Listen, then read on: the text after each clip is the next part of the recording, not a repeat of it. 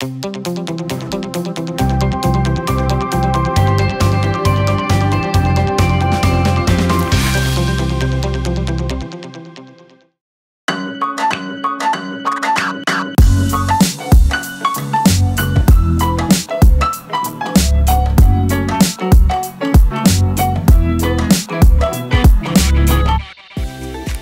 going on, friends? I'm Clay, and you know what time it is.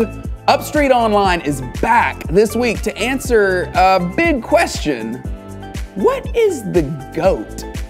You know, the greatest of all time. But the question really is, what is the GOAT? Jesus actually said that it's love, that love is the greatest of all time.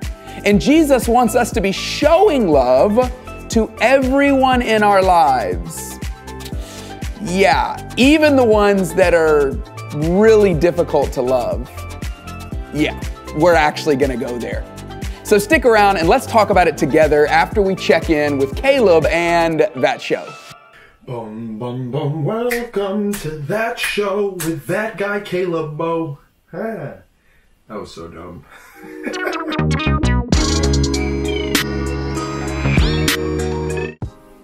Welcome y'all to another episode of That Show. You already know what the show was. Anyway, this week I'm still home, and here's a little backstory. So when I moved to Georgia, from Pennsylvania to Georgia, because it's from Pennsylvania, that's where we live. My parents got a new house, right? Totally cool, kind of weird, totally cool. Come home, they got a house with a pool. We've never, ever had a pool at our house. And I'm like, Mom and Dad, why do you wait for all the kids to move out to get a house with a pool? I want to swim in the pool. My parents are like, well, you can swim in the pool. I'm like, I'm never here during the summer. They're like, well, you can still swim in the pool. And that got me thinking, why don't we do a polar plunge? I'll be honest, I don't like cold water. I barely drink ice water. Let's do a polar plunge. So I'm gonna be honest, y'all, I don't even like cold showers. So I thought to prepare, I could take a cold shower. Let's see how long I can last in here. Guessing at least like 30 seconds, easy, you know what I'm saying? Something slight. Are you serious? This is torture. And go.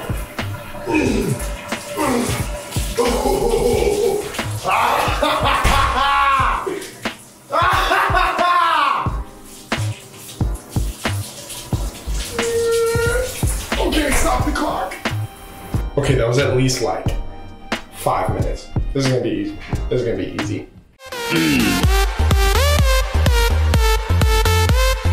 All right, y'all. Let's check the temperature of the water. There's dogs, but let's check the temperature of the water.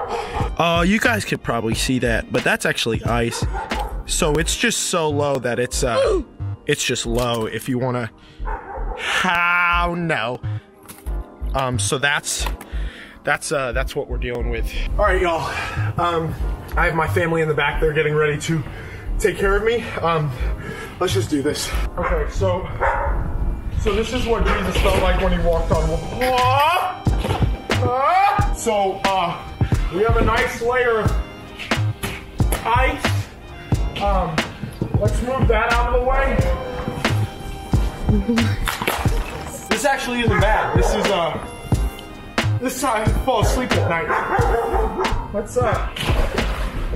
go a little bit deeper, shall we? No! No! No! Broke a little more ice. That, you know? Let's just do a little dip, shall we?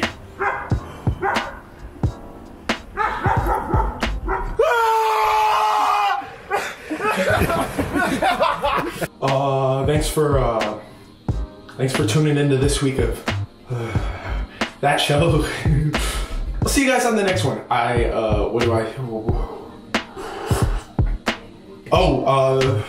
Stay saucy. Love on somebody this week. And I'll see you on the next one. Peace.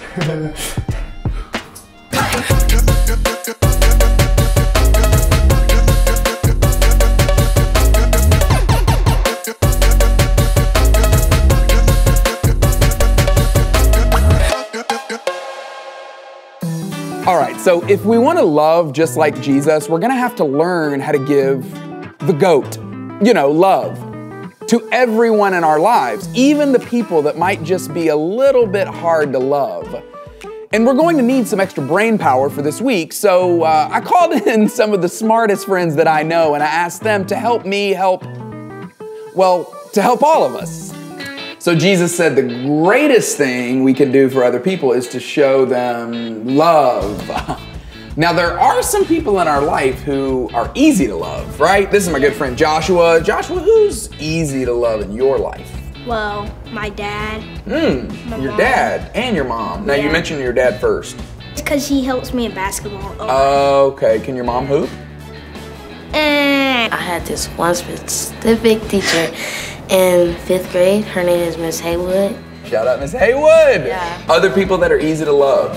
My friends. Dad, my mom, Joshua, my friends, grandparents, because we don't see them as often. It's like when you see people more, you get more mad at them. Your friends. Yeah. Well, it's just like you're always having so much fun with them, and you don't even argue with them or anything. My stuffed animals and the Guardians of the Galaxy. Oh, wow. Yeah, so there are a lot of people in our lives who are just easy to love. I mean, even if they make a mistake or if they make us mad, we still love them, right? It just doesn't take a lot of work for us to love them. But now let's talk about some other people. Sometimes there are people in our lives who, honestly, they're just harder to love. And maybe they make it harder for us to show love to them. Can you think of anybody in your life that you've been like, he was kind of hard to love? One of my friends. At school? Yes. He was just like sometimes a little bit mean to me. Okay. Sometimes. What would he do? He would just joke around, but it did hurt my feelings. Oh, so he kind of joked too hard sometimes? Yeah. And then he would say sorry. Okay. Did the sorry make up for it? No, not really. What about when you have people maybe who, they just always cheat to try to win? That would be hard to love. Hard to love? Yeah. I'm gonna remember that. Like I'm over here taking notes. Yeah. Okay. I had one person, but we got over it. They wouldn't listen when I needed them. These two guys, they came to our house and they stole this doll shirt and... The shirt off a doll? And they also took the pants. They took the pants too? There's a kid at school who was sometimes really hard to love because he would jump on my back and just is trying to have fun, but when I'm trying to say stop in a kind way, he still won't get off. When he was hard to love, did you ever think about just stealing his shirt or his pants or something? No. Yeah, so there are people in our lives who are hard to love. It's just not easy for us. They make us mad. They hurt our feelings. They don't play nice or fair. They say unkind things. Other kids in your life who do those things every so often, they might just be the people in our lives that are hardest to love for sure. But Jesus said, he said that love is the most important thing that we can do, right? He wants us to show love to others all the time. And check this out. Here's another thing that Jesus said about love. He said, love your enemies. Do good to those who hate you. Bless those who curse you. Pray for those who mistreat you. Yeah, it sounds like Jesus knows that enemies can be hard to love. What about a movie? You like Star Wars, right, Jake? Give us an example of somebody that's an enemy in Star Wars. Like Kylo Ren or Darth Vader. Yeah. What makes them enemies? They're trying to take over the galaxy. So maybe that's the definition of an enemy. Someone who's trying to take over the galaxy. Selah, when you think about the word enemy, what comes to mind? Brothers. That was too quick. Well, here's an example. This happened the other day. Mom, let's all have a moment of silence for this chicken. And then I'm so sorry, but why are you having a moment of silence for the chicken? Let's have a moment of silence for this chicken that had to die for our lovely supper. And then right then, someone says, Mom, I want ranch. And I totally understand that, but when you need ranch, you need ranch. True. Did you ever have anybody who, let's say, went into the kitchen and saw that there was one cookie left and you were kind of hoping to get the cookie, but then they ate the last cookie? Yeah. But Jesus is saying here that we need to love others even if they don't love us. We need to love the people who are hard to love. We need to love those who hurt us, even when they say mean things to us. And then Jesus said that we need to pray for them. Yeah, Jesus wants us to pray for the people who hurt us because they need God too, just like we do. Let's say there's, in your neighborhood, some kids that are playing after school, all right? And they're doing that thing where, you pick to see who's gonna be on whose team. Like, this is gonna be annoying because this person never picks me. What's something you could do to show that person some love? Like, ask them, why don't you pick me? And then you can talk it out. Talk it out. No fist needed. Let's go. Not need to fight. No, we don't need to fight. So let's say there's this party a birthday party that one of the kids in your class had. And on Monday, everybody's talking about the party, and it kind of dawns on you, oh my goodness, I don't think I was invited to the party. Like, this is kind of rude. What is one thing you could do to show some love to that person that had the party? Give them a cake or some cupcakes and just make their special day special. Wow. Hey, listen, London, if I am ever hard for you to love, buy me some cupcakes, man. Like, that would be amazing. So what's something that you could do that would be kind, that would show some love to that girl, even though she didn't invite you? You could bring her a card, and then say happy birthday, even though you weren't even invited to an actual birthday party. Yeah, this kid invited everybody in the class except me. Maybe you can ask them, why didn't you invite me? That we're friends. That we're cool, man. What is something nice that you could do for them that would be a way to show her some love? Invite her to your house? That's really nice. You're like, hey, you didn't invite me, but I'm not gonna hold that against you. I'm gonna do something kind and I'm gonna invite you to my house. Or assume the best. Wow, tell me more about that. Possibly she invited me, but we couldn't do it? Yeah, the invitation got lost in the mail. Let's say you're on the basketball team and you got this kid who's a point guard and dribbling down the court or whatever, and every time he dribbles down the court, he just shoots and never passes the ball. What's something after the game that you could do to show that person some love? They have a concession stand, buy them some Cheetos. Get to know them. If you've ever tried to love someone that's hard to love, just buy them some Cheetos. Yeah, Cheetos. Let's say you've got a kid on your basketball team. Every time he gets the ball, he shoots. He never passes the ball. You would say that kid's not really easy to love, right? What's something you could do to show that kid some love? Maybe you could just pat him on the back and say good game or something. Yeah. Anything else you could say?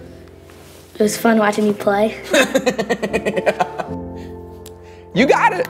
I mean, when we think about it, we do know lots of ways that we can be loving and kind to people who are just hard to love. And no one's saying it's easy. I mean, we might actually need the help from our parents or even from other people that we trust to help us know what to do. But we don't get a pass. I mean, even when we don't feel like loving others, Jesus knows that showing love to everyone, even when it's hard, is the GOAT.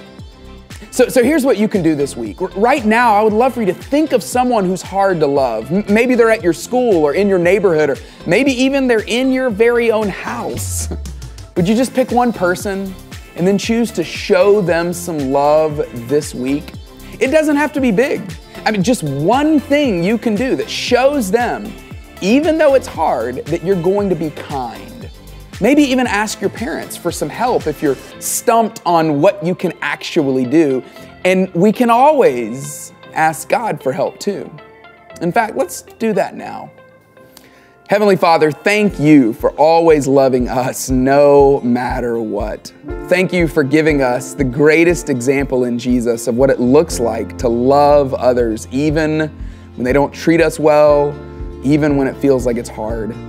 And so I pray that you would give us the wisdom to know how to love others, that you would give us the bravery to be able to do it even when it's difficult to do. And we thank you again for your awesome, awesome love. Help us to spread it out to other people. Amen.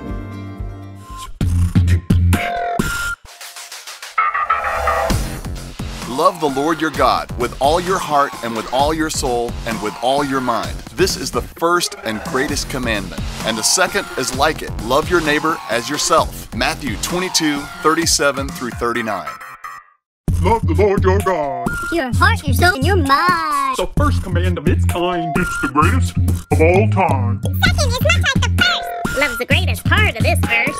Love your neighbor as yourself. This loves the goat. Hey! Loves the goat. Hey! Loves the goat.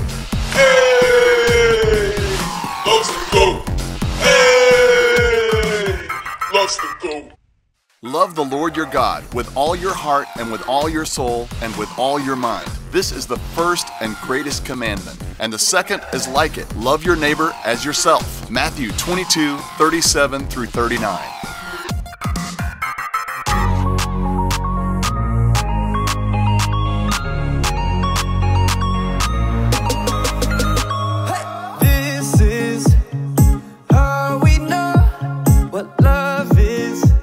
And how it shows, God, you gave your only son, Jesus, for everyone. There's nothing like your love, love. It's so amazing, so we're praising with our hands up. Yeah, there's nothing like your love, love. It's so amazing, so we're praising with our hands up. Because your love